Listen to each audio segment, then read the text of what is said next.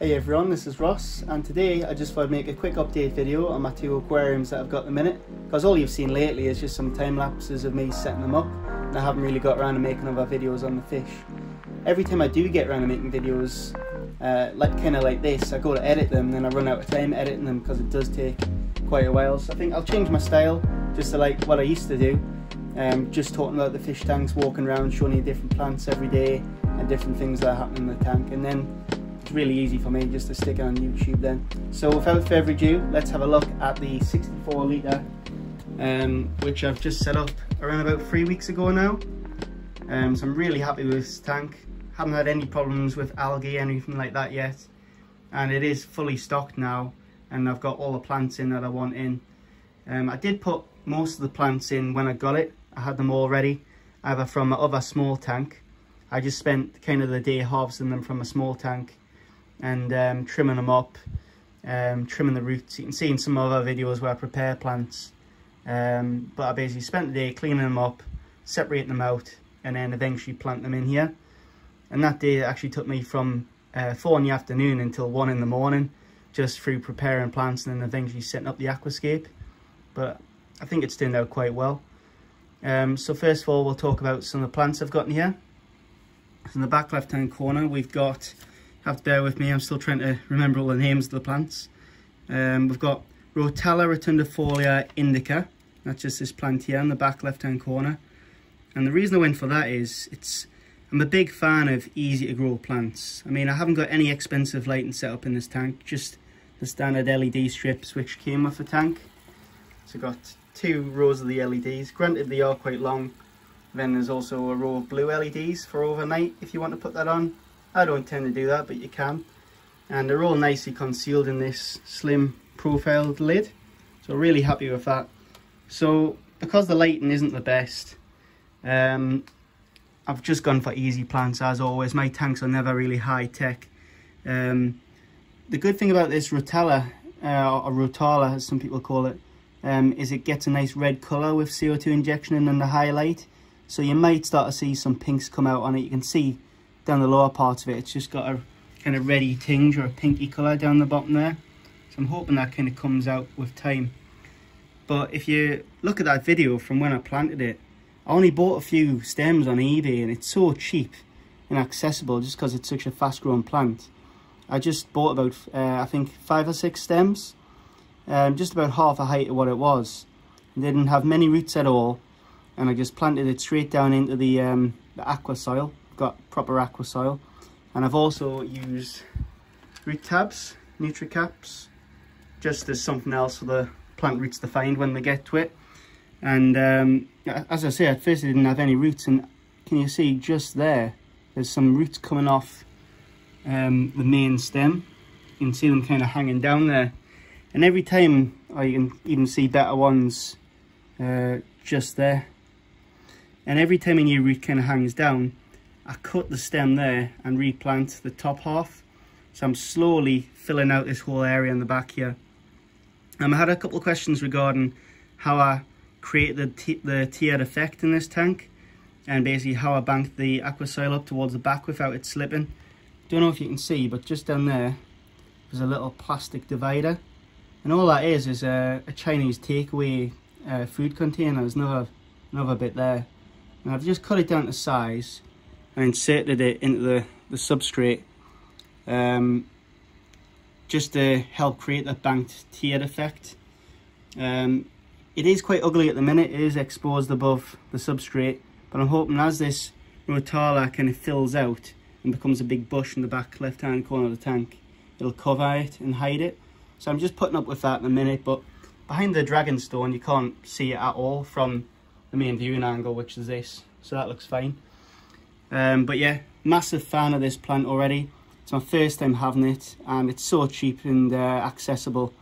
Coming down here on this rock was taken directly from the old nano tank in my other room, and just tied to a rock with just sewn thread, and it was really taken off in the other tank. So what I did was I just trimmed it down to this size, and I used the rest of the moss in the other tank, which I'm about to show you.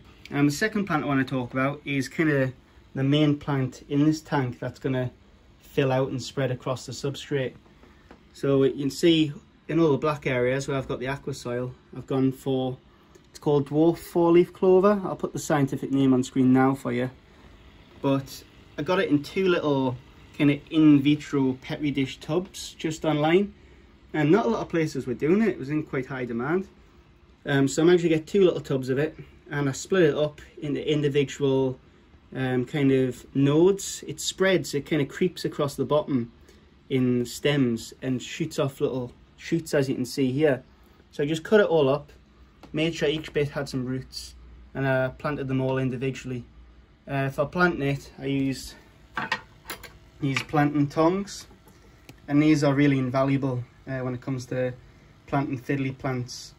So I'm really happy I got those, because in a couple of my other tanks I've just tried to plant stuff using my fingers, and after a day or 2 they just come floating up because I haven't planted them deep enough.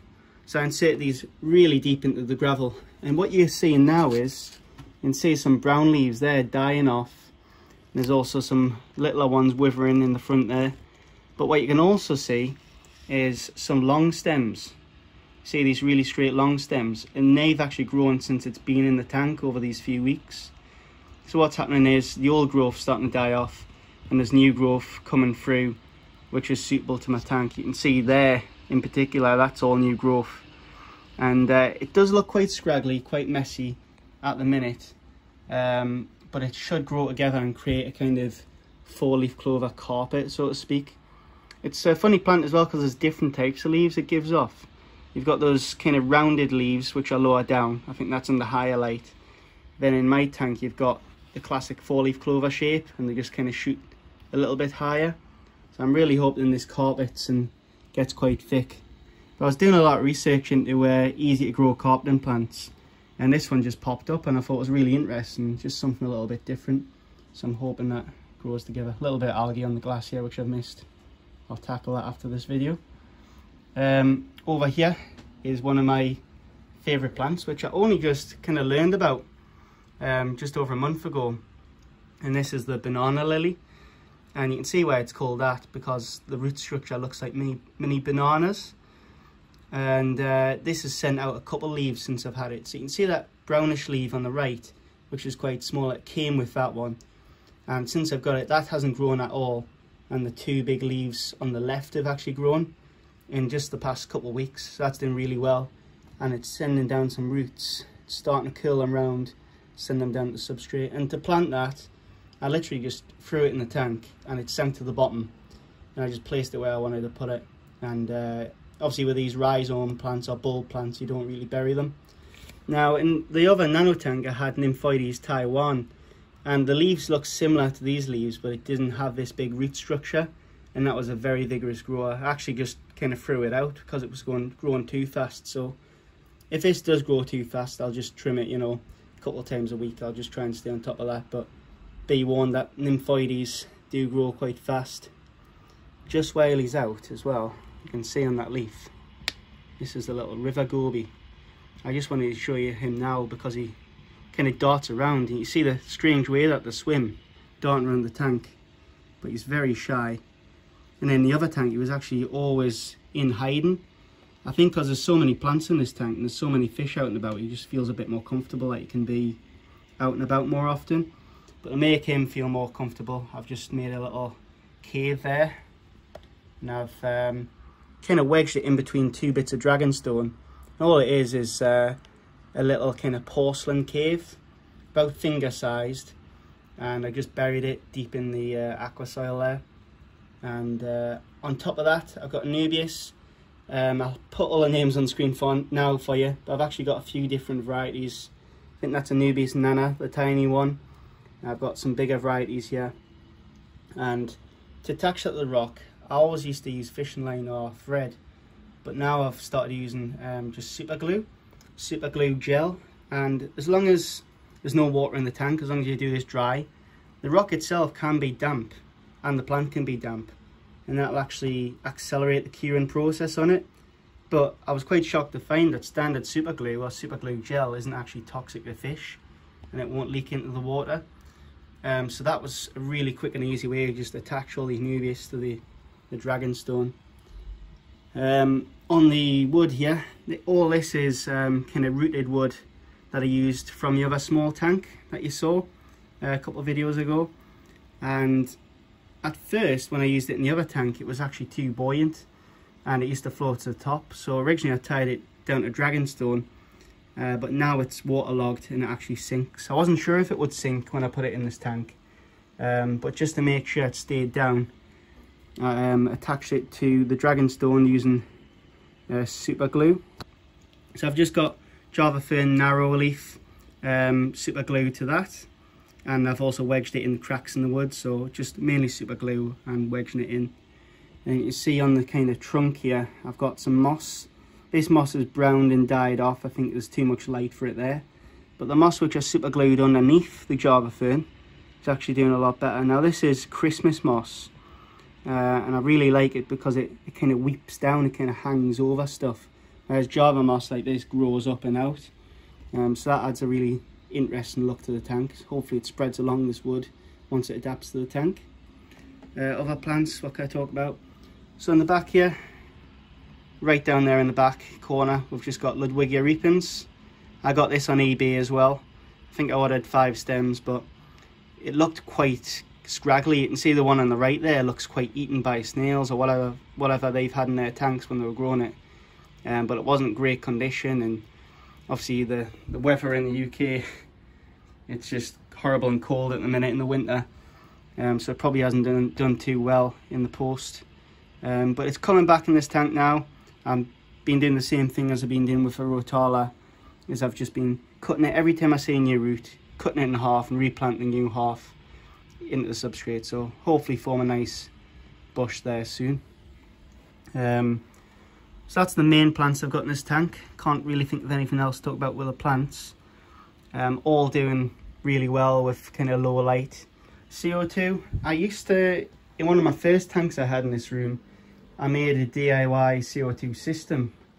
If you have a look back at my videos, I was a lot younger, and I had a couple 2-litre bottles there just with yeast in, water and sugar, and I had some airline tubing, and they were joined together and it was bubbling carbon dioxide into my tank. I actually got a bit of an algae problem with that, but the plants did do exceptionally well. So I've actually tried CO2 in this tank. I've got it running now. It's not a high-tech system by any means, but I was just in my local pet shop, Pets at Home, and I saw they were doing these carbon dioxide aerosol containers. It's literally just kind of like a deodorant can filled with carbon dioxide, and I've had this on the tank for a couple of weeks now and it's still lasting. So it comes down here through the airline tubing. I think you can get airline tubing that is carbon dioxide resistant. This will leak a certain amount into the air,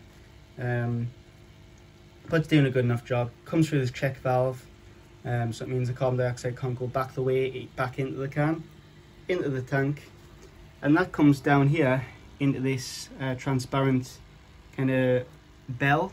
So that's full of carbon dioxide, that's full of gas, and at the bottom there it's open. You can see, I'll just squeeze some carbon dioxide into the water just to show you the carbon dioxide coming out. And the idea is that over time that'll slowly diffuse into the water. It's not going to be a lot by any means, but it's going to help somewhat, and it's going to help the plants out. So I've got the 3 main things that the plants need in this tank. I've got the light, which is just the cheap LED lighting. I've got a bit of carbon dioxide injection, nothing too crazy, but these are all kind of low demanding plants. I've got the aqua soil. Under this I actually used Tropica, I can't remember the name, I'll put the name on screen now for you, but it was kind of like a fluffy soil and it would float up if you didn't cap it in anything. And on top I've just used the standard kind of baked clay aqua soil. And this was actually really dust free. When I filled the tank up initially, you saw I put a lot of cling film or saran wrap all over the plants just to stop them from floating up, and there wasn't a lot of dust at all that came up with it. And I put the fish in that night as well, because I already had some cycled filter media. I'll just show you the filter which came with the tank, and it's an internal filter. At first I didn't like the look of it because it's really bulky in the tank, but it does kind of get nestled away nicely above this bit of dragonstone, and at a distance you don't really notice it too much because it is black and it's out of the way. But it's an internal filter with a kind of external hang on the back filter design. It's quite strange. So you've got the power head or the pump which sits inside that mesh area there, and that mesh area is quite big around the pump, so the actual pull of water doesn't pull a lot of plants onto that mesh and stick a lot of plants on. And I've got a cartridge there of bio balls which came with the filter, so I thought why not use those. The white foam there in between was actually from the old tank which was here, so that was pre-cycled filter media. It already had those bacteria in, ready to go, so I could just use it straight away and move the fish straight across. I also used some water I had already that was in the tank that was already here, so half the water was pretty much cycled water and the filter media was cycled as well, so it was just ready to go straight away. And then the final piece of media goes through. I'll probably throw out once it's been used up. It's just a sponge which came with the filter, and it's also got some activated carbon in, but I probably won't renew that. I'll probably just stick with the sponge and the bio balls. So you've got mechanical filtration and biological filtration. I might stick some carbon in there from time to time just to remove any smells. It looks really healthy though, looking at it. I've started as well having a air stone in the tank, just due to the sheer amount of fish in this tank. I've just thought it'd be better having an air stone. I realise, yes, there is a lot of fish in this tank. I'm in the process of giving away the endless. So yeah, now I'll talk about the fish in this tank. So the most recent addition is the cardinal tetras. I've had these in the past. I was trying to think about a small schooling fish for quite a long time. I was looking at green rasboras at one point, a bit more expensive. I'd probably have to order them online, but went to my local pet shop, Maidenhead Aquatics, been to the one in Gosforth and Ponteland, really good shops, really knowledgeable guys serving. But I just saw cardinal tetras in all the time. They just look so healthy, so agile. You see them kind of chasing each other there, and they're just such a nice looking fish. I thought I'll get a school of those. So I think I've got about 11 in here, if I remember correctly. And the thing with cardinal tetras is the school kind of tightly together when they feel threatened, and spread out when they're more chilled out. And as you can see, these are just spread out doing their own thing, so it shows they're quite happy in the tank really. I would have liked maybe more of a school and fish. I know rummy nose tetra school tightly together, but the cardinal tetra's colours just really can't be beaten, especially under these kind of bluish hue LED lights. I'm really happy with how they turned out. And these are just small cardinals, so as they grow in size they'll get more of a red stripe to them, but at the minute it's a little bit silver in some places. So enjoying it in here, just exploring. Other fish I've got in here, I've got some endlers. These are actually from the small tank I had in my room, and there's a male. All the males are colourful, as you can see. Endlers, if you're not sure what they are, they're just a small type of guppy. You see that one there is actually one of my original babies from the other tank. So in the time since my first videos a couple of months ago, that one was actually born, and I stuck it in here. A little snake skin or leopard skin, whatever you call them. Got a few females in. All these females are actually offspring, which isn't ideal. I don't really want them breeding with the siblings, but it's kind of done now. They're all pregnant, and in the coming weeks I'm going to be taking these back to the pet store, because I started off breeding endlers and they just went through the roof with how many babies they were having. So I've already made a couple trips to the pet shop just to give the endler babies away, because I've had about 80 to 100 and I haven't had one die. They've all kind of done really well. So I know the stocking is quite a lot in this tank, but I am slowly getting rid of the endlers, and then in the end just I want to end up with cardinals, sparkling gouramis, the gouramis and the shrimp. You can just see peeking his head up from underneath the wood there. He's quite shy, this male, but he's a dwarf gourami. See the blue and red stripes on him, and that's his kind of nest or his den where he always hides out at the back there. He's quite shy. Often when I come in the room, he's out swimming around, I'll come in the room and he just kind of hide.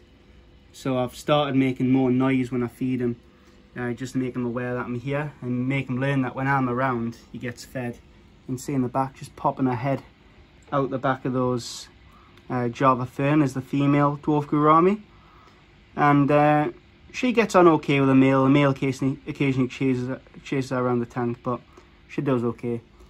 So she's kind of colourless. She's got very faint red and blue lines, but she's mainly silver, and the male's quite colourful. I'll try and show you if he comes out later on. Next in here we've got some Amano shrimp. You can see one perched on the rock just in the back there, doing the thing, eating all the biofilm in the tank and bits of uneaten food. Good little scavengers. I've had these in the past too. See one just grazing on the gravel there in the front. Nice little shrimp. I've got about 5 of those in here, and I've also got about 11 blue dream shrimp in here. Now these dream shrimp are very shy. I think during the day they mostly stay inside that little cave, or they hide in the nooks and crannies in the rock, and sometimes they just chill out behind the filter, things like that. So I've got 11 blue dream shrimp, which are basically like cherry shrimp sized. I don't know if they're a type of cherry shrimp, but they're kind of a vivid blue colour, so I'd like to breed those, but I'm not sure if I've got too many fish in here to breed them.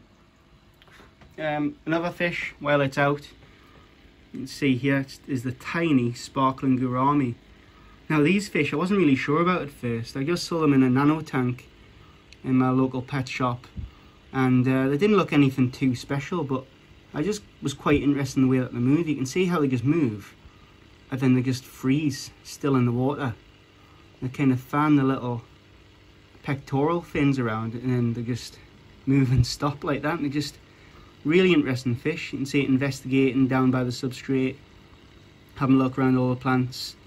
And these are really interesting fish. You can see it's got a big black stripe run down the length of its body. And it didn't have that when I got it, so either it's matured in the time I've had it, or it's pretty healthy with a diet. You can see another one there. You can see why they're called sparkling gouramis, because of the blue eye that they've got.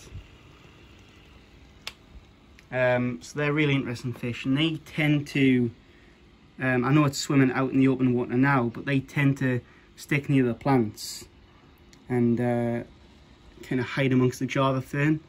So they're really interesting fish to have. Probably one of my favourite fish in this tank. Just something a little bit different that you don't see every day. Tiny little fish. Doesn't add much bio load to the tank, so you can have quite a few of them. I'm tempted once I get rid of the endlers to just replace them with a couple of sparkling gouramis. The endlers are very nice coloured though. I'm just trying to get rid of them because they do breed far too quickly for me. Other fish I've got in here, they're not always out. That's the thing with fish in this tank. Not all the fish are always out, so when certain ones are out, it's quite interesting to see them and see what they're up to. I've got in here as well, I think 6 peppered cory catfish, just little Corydoris, and they usually scavenge down the bottom for leftover food. So I've got a good cleanup crew in here. I've got lots of shrimp, a few peppered Corydoris. Here comes one now. It just froze because it's realised I'm coming up close, and it's darting across the tank. There it is there. Really nice looking little fish, really interesting, quite fast and free swimming. As you can see, it'll dart around the tank from time to time, but you often see them dart up the surface. Well, in less oxygenated tanks, they'll sometimes dart up the surface, but occasionally you see them do it in this tank. In terms of hardware in this tank, I've already discussed the lights and the filter. The heater, just a standard 100-watt heater in the back there, just place it diagonal. And I know it looks quite ugly in this tank, but the hopes is that the rotala will grow up and mask that over time. But overall, really happy with this tank. Leave any suggestions, any plants you think I should get. If you think I should get any more plants, where should I put them? Just because it's kind of full at the minute. What do you think about the beach effect in the front? I've noticed I'm starting to get the odd bit of aqua soil making its way into it. Would you suggest I get rid of this completely and make it all aqua soil and have a complete carpet across the bottom? Let me know your thoughts on that. What would you suggest? The tank in general, really nice tank. Just bought from The Range, which is like a hardware store here in the UK, and it's got a nice curved glass effect. kind of bow front effect, so you can see the tank clearly from a lot of different angles. So I think that's a pretty comprehensive guide to this tank. Let me know what you think. Let me know what other fish I should get. And yeah, really happy with that. So let's go have a look at the other tank in my actual room now. This is my new room from a couple of years. I moved into a couple of years ago. Just excuse it, it's a bit of a tip at the minute. And this is the other tank. So this was in the other room in the place of the 64 litre. And this, I think, is around 30 to 40 litres. It's not too big. And I just haven't filled it all the way to the top because the fish in here on the bioload don't really need that much water volume. Looking at what it's on as well, it's quite a flimsy stand and it's already got loads of junk all over it. So I just didn't fill it to the top for the time being. It's because I didn't want to be too top heavy. So in this tank, it's not really aquascaped how I want it. It was just kind of leftover plants I put in here just to grow them a bit before I aquascape this tank properly. So the first of all, probably the most obvious and nicest looking plant in this tank, you can see on the bottom here, is Java moss, sorry. And all I've done is super glue that to large kind of river pebbles and then dug it into the aqua soil. So you can see that's starting to grow into a carpet-like effect now. It just looks really rich and really almost fluffy. So I'm just growing that for when I finally aquascape this tank. So I've got lots of carpeting material. And you can see the little endler fry just digging about in there looking for food. It's a really nice little playground for them. See one right in there looking about. Just got a bit of leftover dragonstone in here from the other tank.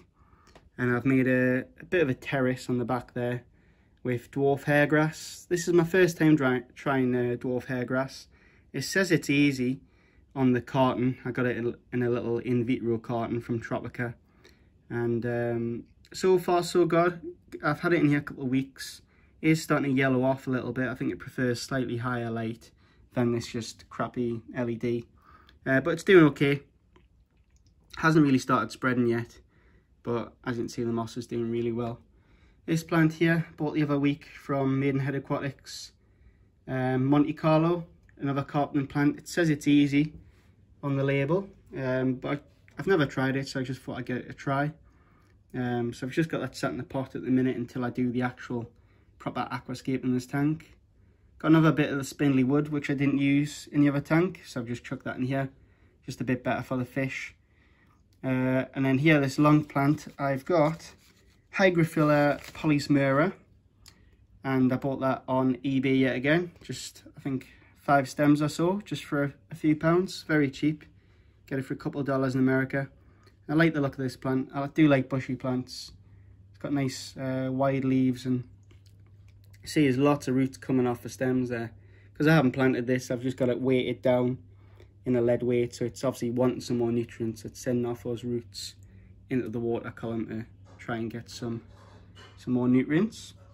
So I'm just growing that, and then eventually I'll cut it up at the different separate areas where it's got roots. I'll probably make a cut there and replant that, so I'll end up with double the plant I've got at the minute. Now these plants here just floating are actually really interesting, and they're a bit more rare than your standard Java fern and Anubias plants that you tie to bogwood and rocks. Keep on forgetting the name of this one, but this is called Bucophilandra. And I've got a couple of varieties in here. I've got Bucophilandra Fia, or dark, and I've also got Bucophilandra green. So these are just floating for the time being, but my eventual plan, as you can see them there, is to super glue them or tie them to some rock in this tank.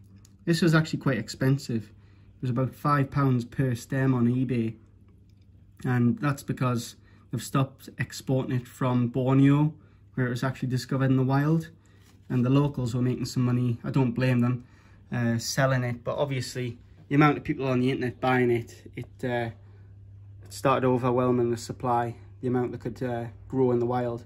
So all this now has to be grown in aquariums, and it's a notoriously slow grower like Anubias and things like that.